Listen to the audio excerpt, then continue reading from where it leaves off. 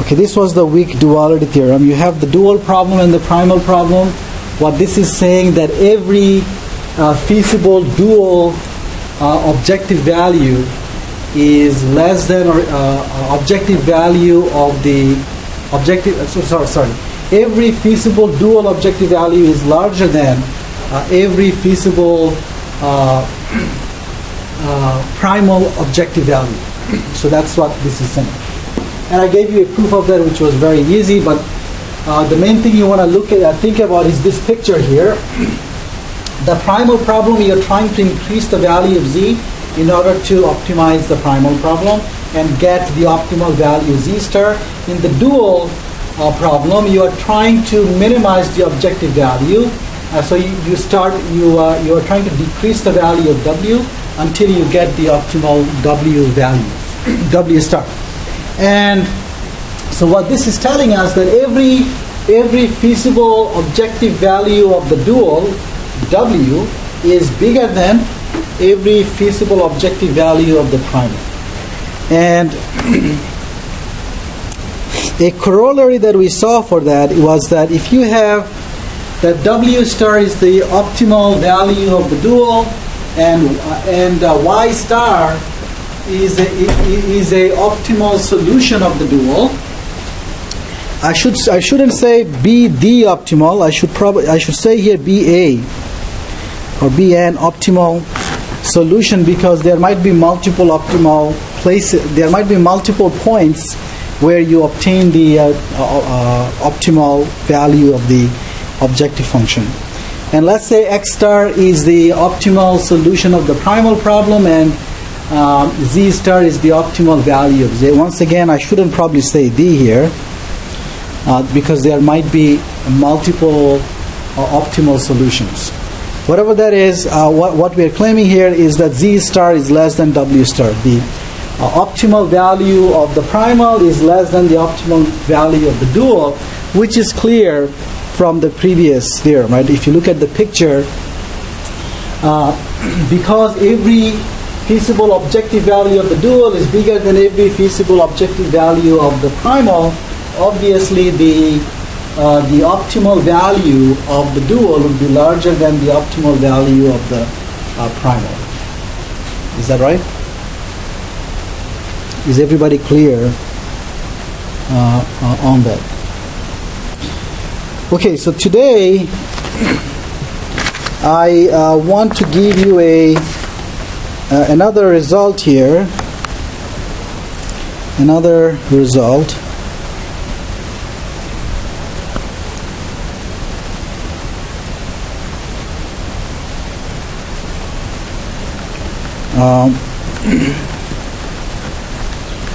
In this result, let's say that if x is any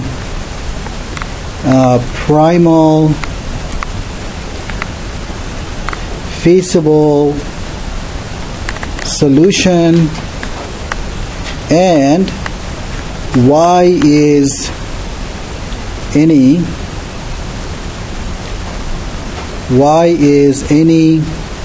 dual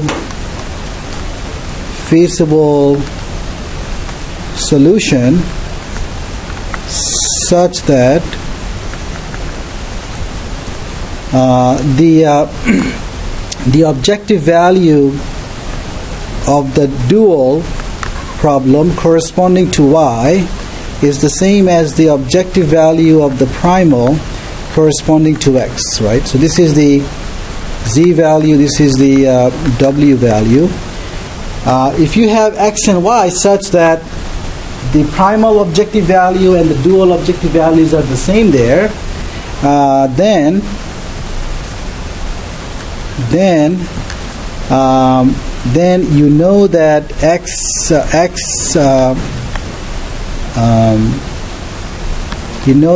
is primal optimal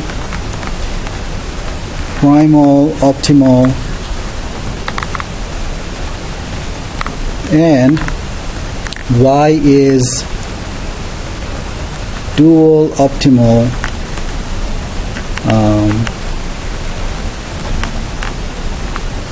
and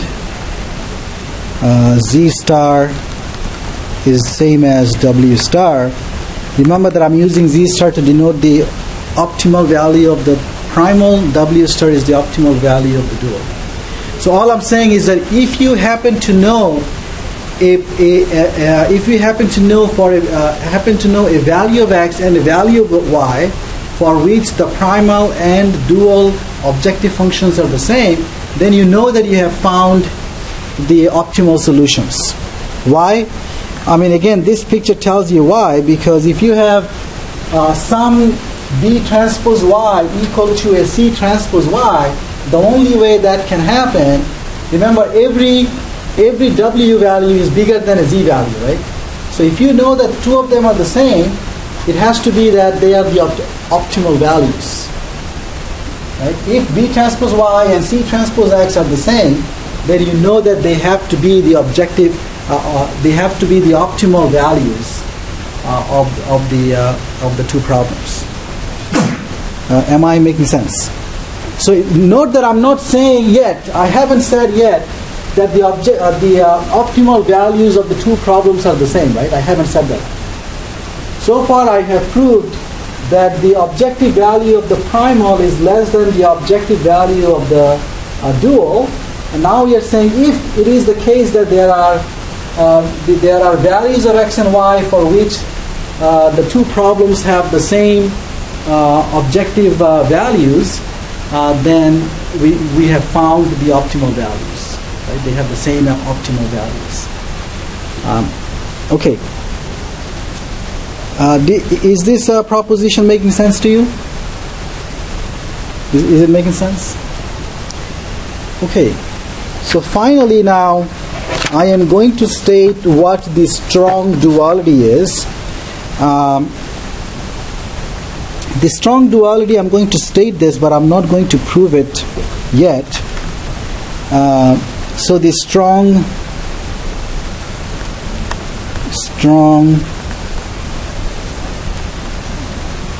duality theorem.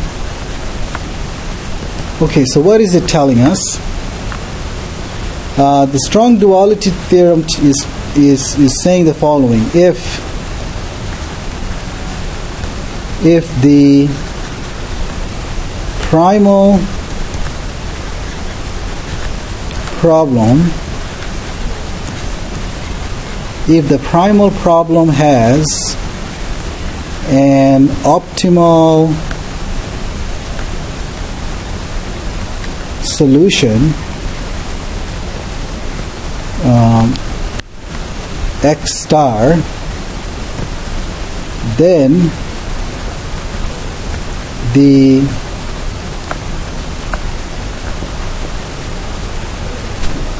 number one, the dual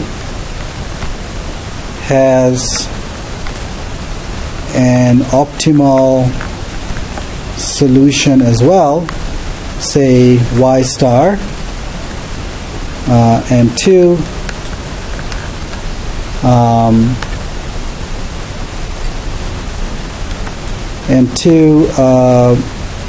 B transpose y star is the same as C transpose x star.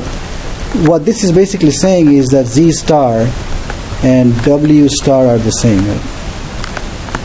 So if I know that the primal has an optimal solution, then I know that the dual has an optimal solution, and in fact they have the optimal values of the objective functions are the same, right?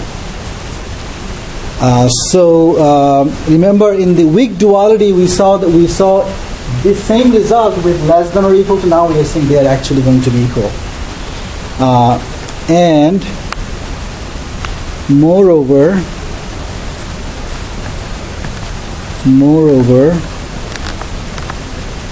if the primal,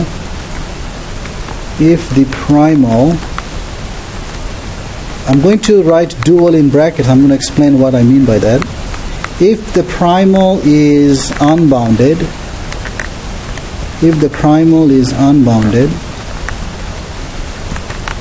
then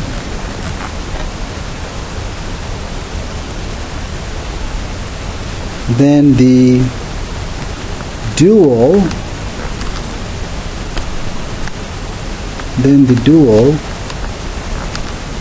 is infeasible.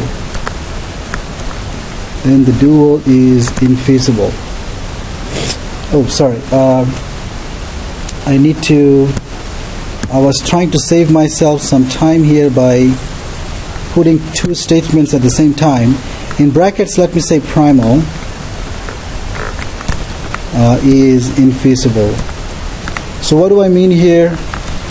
I'm making two statements here. One is if the primal is unbounded, then the dual is infeasible. And also I'm saying if the dual is unbounded, then the primal is infeasible. Is that making sense? So that's what I tried to mean by using parentheses around dual and primal. So if I read the statement with primal replaced with what I have inside the brackets, the statement is still true. So if I know that the primal is unbounded, then I know that the dual has to be infeasible. If I know that the dual is unbounded, then I know that the primal has to be infeasible. Is that making sense?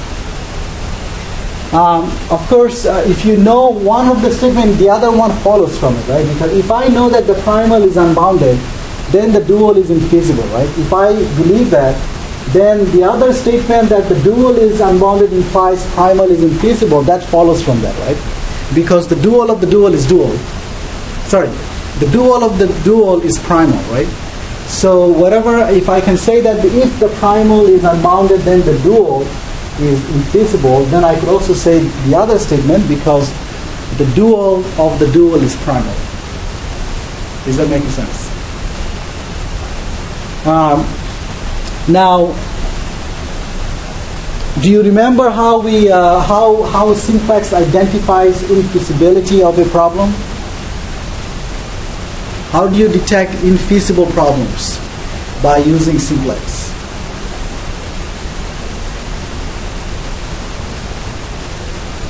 So if I have an infeasible problem, then obviously the first dictionary that I write down is what?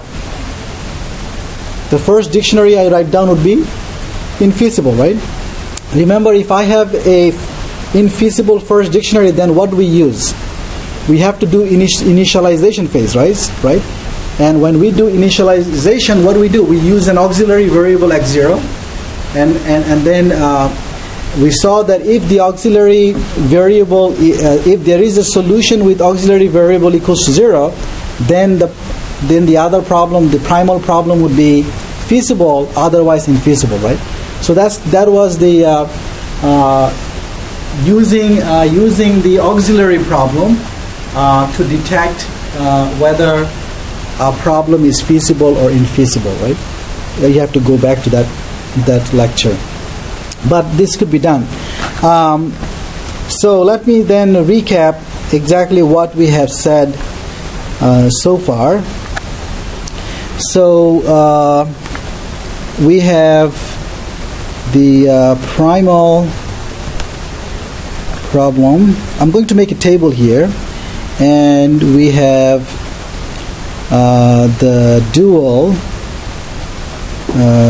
problem.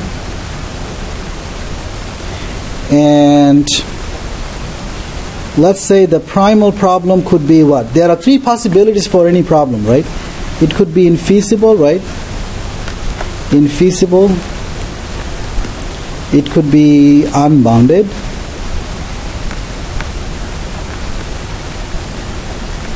And the other option is that there is an optimal solution, right?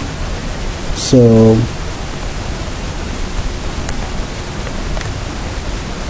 the optimal solution exists, okay? For the dual problem, I have similar possibilities, right? The problem could be infeasible. The problem could be unbounded.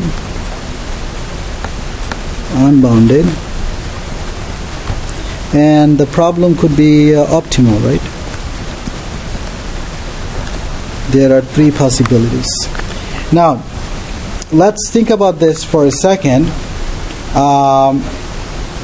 if the primal is infeasible, what can you say about the dual?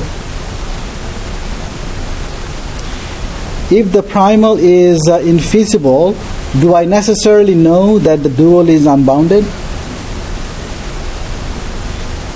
Am I making sense? I'm trying to see what are the possibilities. So, for example, if I know that the primal is unbounded, right? If the primal is unbounded, what do I know about the dual? Let me try to make a table here. Sorry. Let me try to make a table here.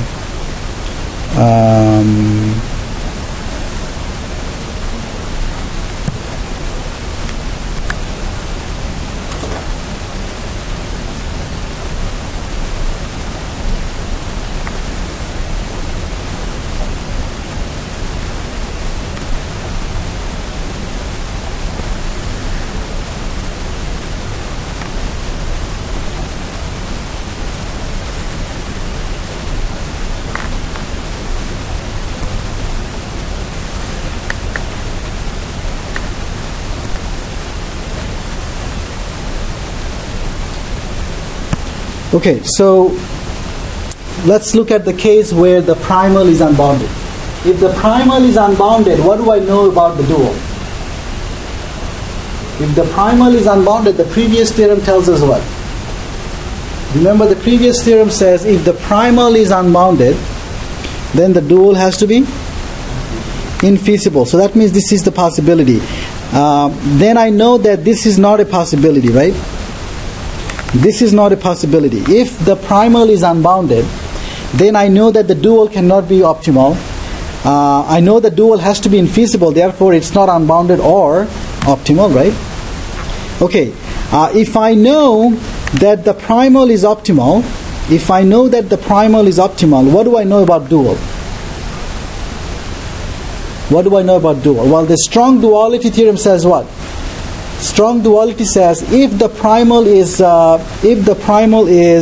optimal, then the dual is what? Optimal as well. So this is the possibility. So these two cannot be the possibilities, right? Is everybody okay? So this is the strong. This follows from strong duality. Now, what else can I say? If the dual is optimal, right? Sorry. If the dual is unbounded, what can I say? Well, already I crossed out the other options. If the dual is unbounded, then for sure the primal is what? Infeasible. So this is a possibility, right? This is a possibility. Now, this is not a possibility because if the dual is optimal, then the primal has to be optimal as well. Why? Remember, the strong duality says if the primal is optimal, then the dual is optimal. But the dual of the dual is primal, right? So you can also say the same statement for dual. If the dual is optimal, then the primal has to be optimal as well. Okay?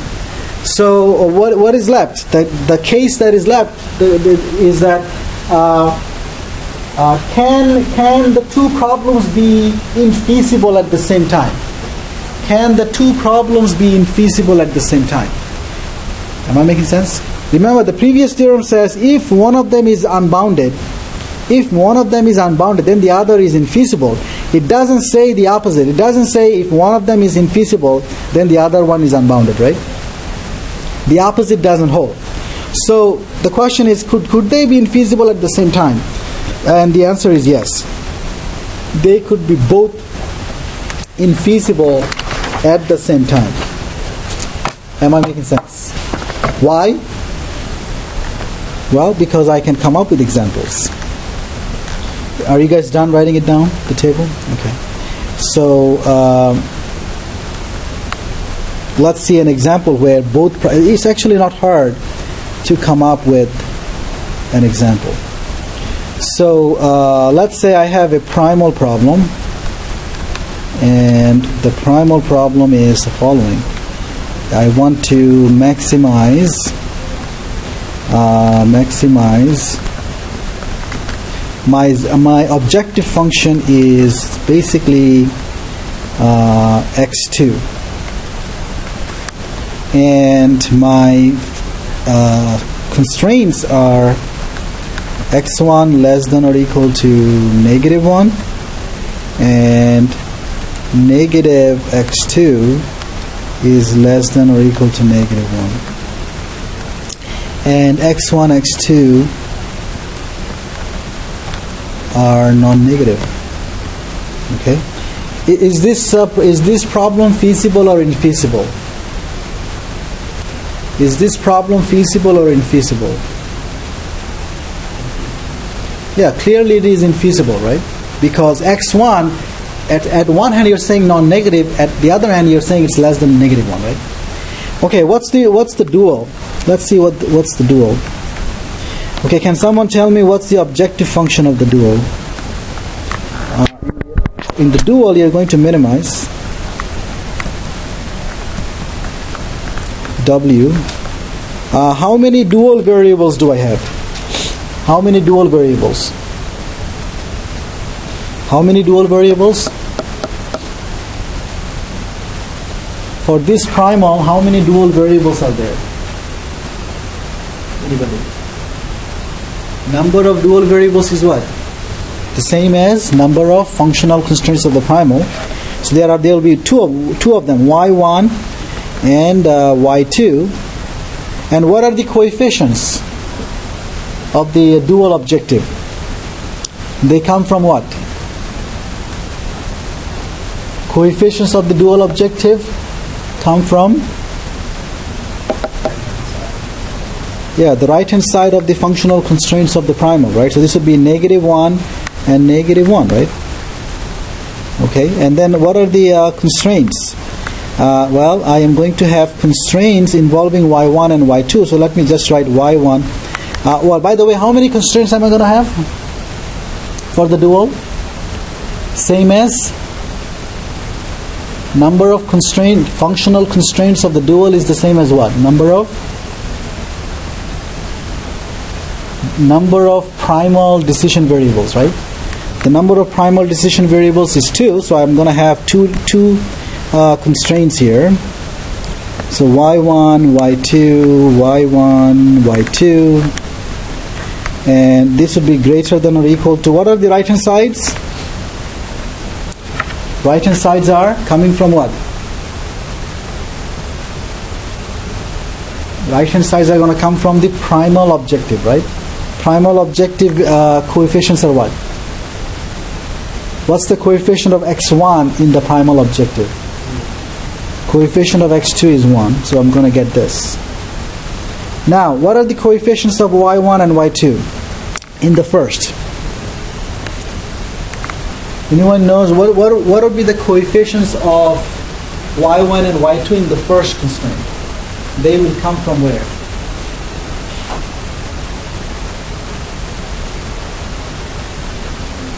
The coefficients of the first constraint will come from the coefficients of x1, right? Which are what? 1 and 0, right? And what are the coefficients in the second? Well, they will come from the coefficients of x2, which would be 0 and -1. So this would be a negative, right? And of course, y1, y2 are non-negative. Now, basically then, what do I have here? Let me delete the 0 terms. So this would be a 0 term here, this would be a 0 term. So finally then, do I have is feasible or infeasible, the dual problem? If you look at the dual problem, where is the problem? Where is the problem? Is it feasible or infeasible? Is the dual feasible or infeasible?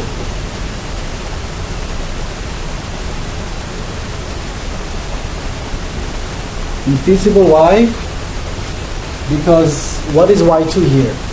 Y2 would be less than -1, right? If I multiply by negative, I get y2 is less than -1, but y2 has to be non-negative. So both of them are infeasible, right? So this is infeasible This is infeasible, so is this one. So it is possible for both problems to be infeasible at the same time. Okay? Any questions? Any questions at all?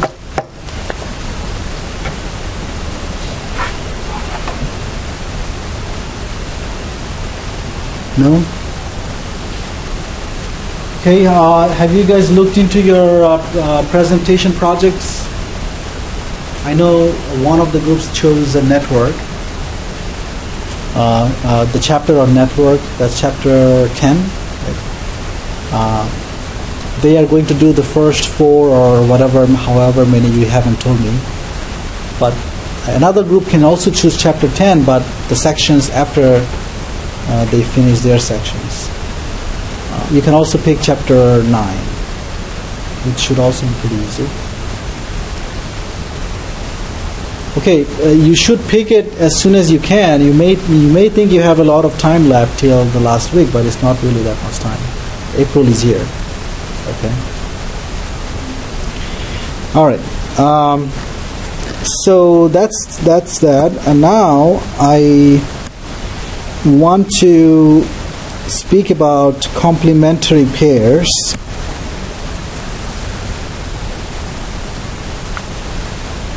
Okay. The dual problem, see, we have to understand the connection between the dual and the primal. And the primal problem, let's say one more time, the general primal problem would be you have a z function which is C transpose x, and then you have the functional constraints which would be ax less than b, and A is the matrix A11, A12, A1, and n, and all the way up to AM1, AMN. That's a m by n matrix. And then the dual problem is what? In the dual problem, I am going to have m decision variables. This m is the same as the number of functional constraints of the primal. Okay? And what are the functional constraints of the dual? Okay, this is important to understand. The functional constraints of the dual are obtained in what way? Well, if you look at the coefficients of the first dual constraint, the coefficients are coming from the coefficients of x1 in the primal constraints, right? So if you look at the primal constraints and look at the coefficients of x1, the coefficients of x1 in the primal form the coefficients of the first dual constraint. Everybody's clear? And same thing for the second dual constraint. The coefficients of the second dual constraints are the coefficients of x2 in the primal. Right? And so on. How many functional constraints do I have in the dual? Well, the number of dual functional constraints is the same as number of decision variables of the primal. Okay, and what are the constants on the right-hand sides of the dual constraints? Well, they are the coefficients of the primal objective function. What are the coefficients of the dual objective function? The coefficients of the dual objective function are the constants of the constants on the right-hand sides of the primal functional constraints. Is everybody clear on that? Okay. So I have the primal versus dual here. Now I'm going to write down the slack form for both of them. So what's the slack form of the primal? The slack form would be I do what? Oh, yeah, am I? Yeah, I am writing down the slack form here.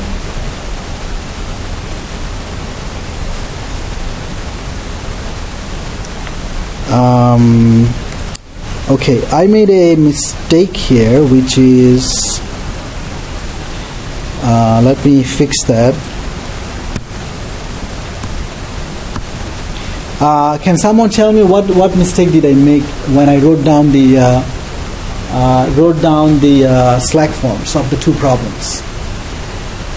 The slack form of the primal is okay.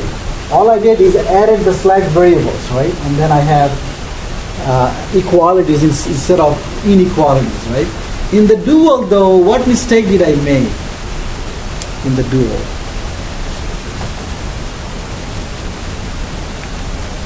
Well, I forgot to, first of all, remember in the dual, you are minimizing, right? In the dual, you are minimizing. In the primal, you are maximizing, right?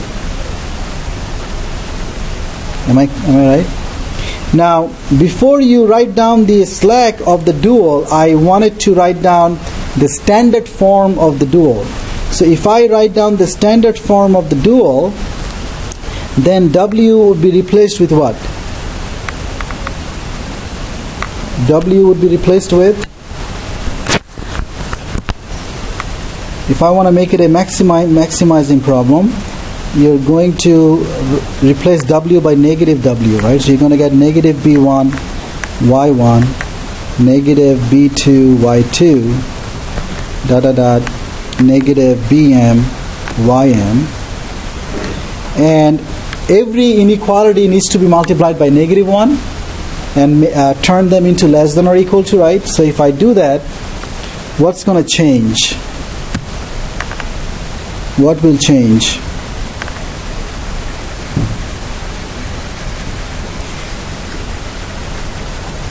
Well, these signs are going to change here, right? So this would be all negative.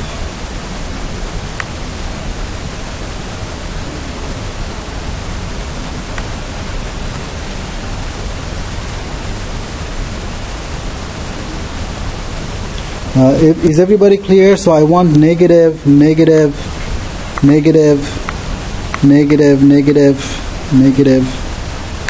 All the coefficients would be negative of the coefficients of the matrix A. This would be a positive though. That was fine. And this would be equal to negative C1. This would be equal to negative Cn. This would be negative C2. Is everybody okay?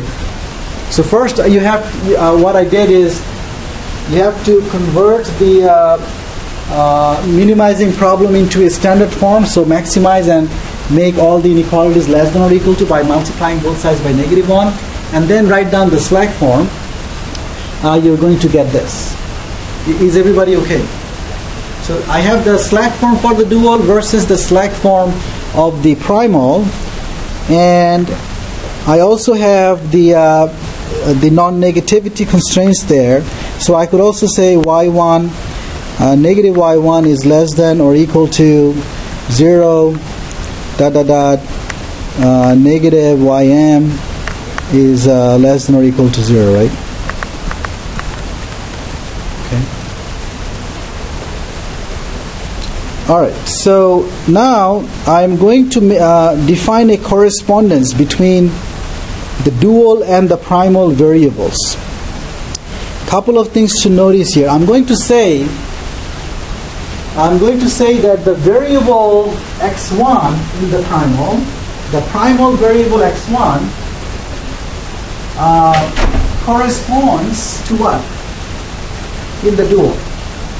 X1 corresponds to the first dual constraint, right?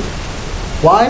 Because the coefficients of x1 in the primal are the coefficients of the first dual constraint, right? So I'm going to say x1 corresponds to the first dual constraint, but the first dual constraint can be associated with what? Can be associated with the dual slack variable ym plus 1, right? Am I making sense? Am I making sense? X1 corresponds to the first dual constraint, and the first dual constraint corresponds to the slack variable, dual slack variable ym plus 1. Same way, if I look at the variable x2, corresponds to the second dual constraint, which corresponds to the dual slack variable ym plus 2. So if I define an association in that way, I'm going to say that x1 corresponds to ym plus 1, x2 corresponds to ym plus 2, xn corresponds to ym plus n. Note that ym plus 1 up to ym plus n, these are the dual select variables. x1 up to xn, those are the primal decision variables. Is everybody okay? I'm going to use a notation here. I am going to say that x1c, if I write x1c, that would mean that the complement of x1. Okay? x1c, c stands for complementary. x1c will be ym plus 1. So x2c would be ym plus 2 and so on. Okay? Is everybody clear? Now, what is the meaning of this correspondence? We're going to see later. But right now I'm just defining a correspondence between the primal variables and the dual variables. The total number of variables in the slack form of the primal is what? M plus n. The total number of variables in the slack form of the dual is also m plus n.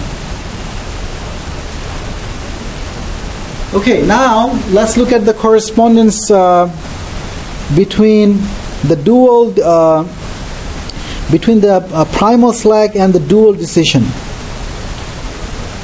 I'm going to say that xn plus 1, that corresponds to y1. Okay, xn plus 2 corresponds to y2, and so on. Can someone see why?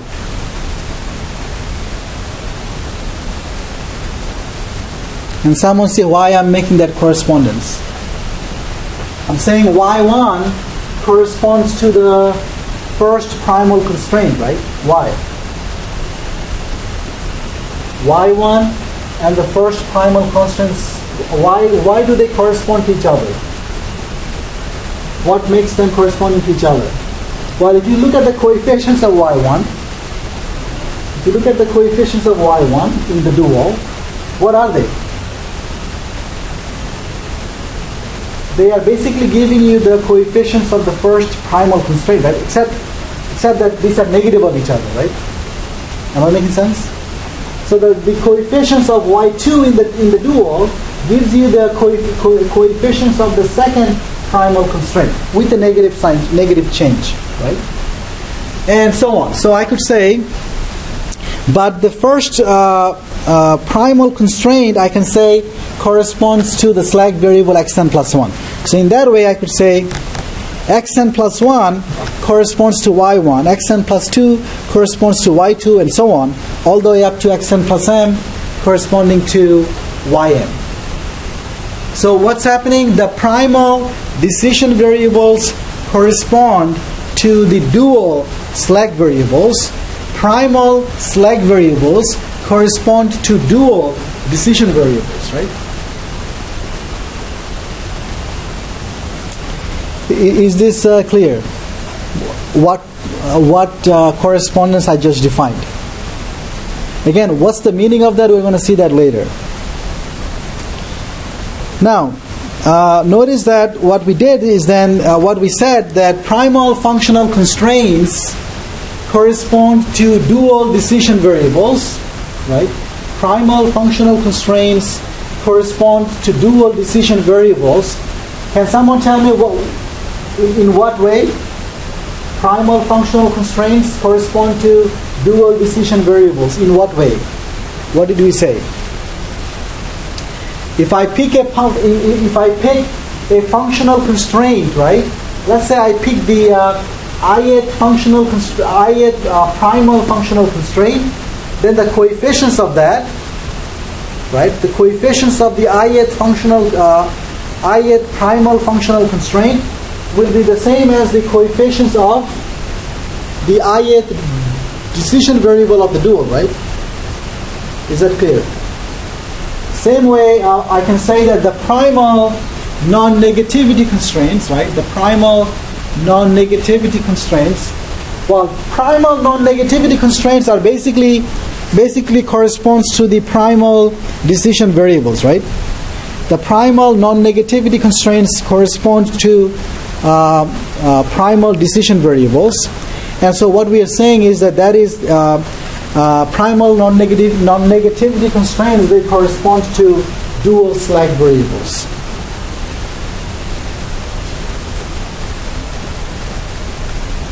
Is it clear? So let me now write down what we just said in the matrix form. If I have the primal problem is maximizing Z, which is C transpose X, subject to AX plus XS equals to B. X is the decision variables, XS is the vector of slack variables. Same thing for dual. I have W equals to B transpose Y. We're minimizing that. What are the functional constraints for the dual? A transpose Y minus YS equals to C. Y and YS are larger than 0. YS is the vector of slacks. Y is the vector of dual decision variables.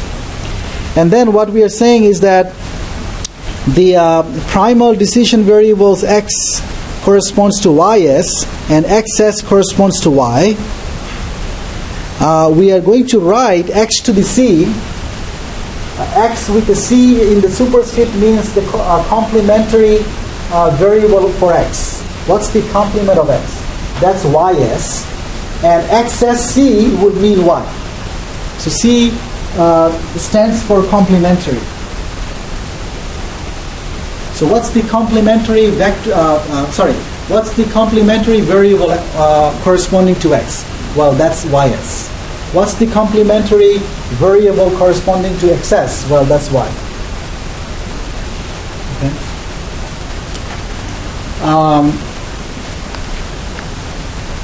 Now, what is the standard form of the dual again? The standard form of the dual would be that you have to maximize, so you're going to replace W by negative W, and then in the functional constraints, you're going to change the signs of all the coefficients, right? So the standard form of the dual would be like this. W is negative B transpose Y, and then the functional constraints would be negative A transpose Y plus YS equals to negative C, and then you have Y and YS larger than 0. Is everybody okay? Everybody's okay? Let's carry out an example of what we mean by complementary pairs. Let's say I have, let me know if you're done writing this down. Let's say I have this problem here. Maximize Z x1 plus 2x2, and I have these functional constraints. Last time we wrote down the corresponding dual problem, and the corresponding dual problem is right here. We actually did that example last time. Right? How do I come up with that dual problem here? Well, first of all, you decide how many dual variables. Well, the number of dual variables would be what? 1, 2, 3, 4. So I have 4 dual variables. What are the coefficients of the dual variables in the dual objective? Well, they will be the negative of the right-hand sides here. Why negative now? Because I am writing the standard form, right? So you take the negative 2 here, negative 11, negative 3, negative 6. Finally, you're going to write down the functional constraints of the dual. Well, the coefficients of the first dual constraint will be coming from the coefficients of x1 in the primal. So what are the coefficients of x1? Negative 3, 0, 1, 1, right? You're going to take the negative of them. So I have a mistake here. This should be a plus. This should be a plus. Why? Because I have negative 3 in the primal, so I have to change it to a positive 3. And then the rest of them are right. Remember, y5 is a slack variable, so that's with the plus. What are the coefficients of the second dual constraint? Well, they are coefficients of x2. So where am I getting them from? I'm getting them from what? Negative, negative, positive 1 and 0, right? Negative, negative, positive 1 and 0, and then plus y6 here.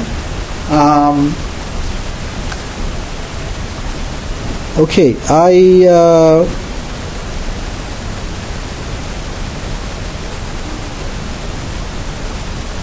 I think I mixed up the two problems, didn't I? 2, 11, 3, 6.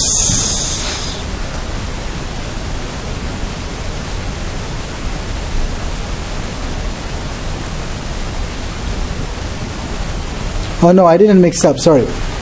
This is correct. Remember x3, x4, x5, x6. The reason I got confused is because I saw this x3 here. And I was like, do I have 3 decision variables? No, I have only 2 decision variables in the primal. So this is it. So these are the constraints of the dual. And so what are the complementary pairs? X1 will correspond to what? What's the complement of x1? The complement of x1 would be which one? The primal decision variables correspond to what? The dual select variables, right? So x1 will correspond to what? x1 will correspond to the first select, right? x2 will correspond to the second dual select, right? And then x3 is a select of the primal, right? So x3 is the first select of the primal. It's going to correspond to the first decision of the dual. x4 is the second select of the primal.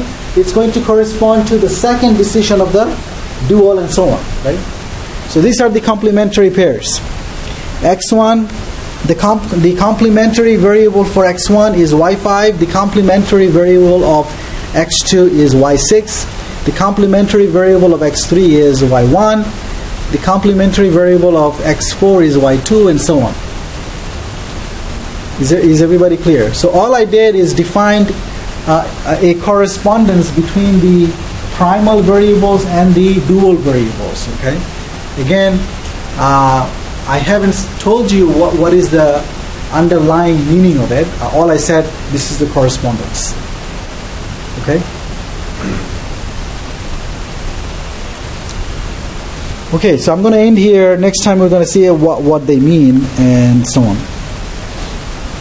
So what you need to be able to understand before now and then is make sure you understand this example, how you're coming up with the complementary pairs.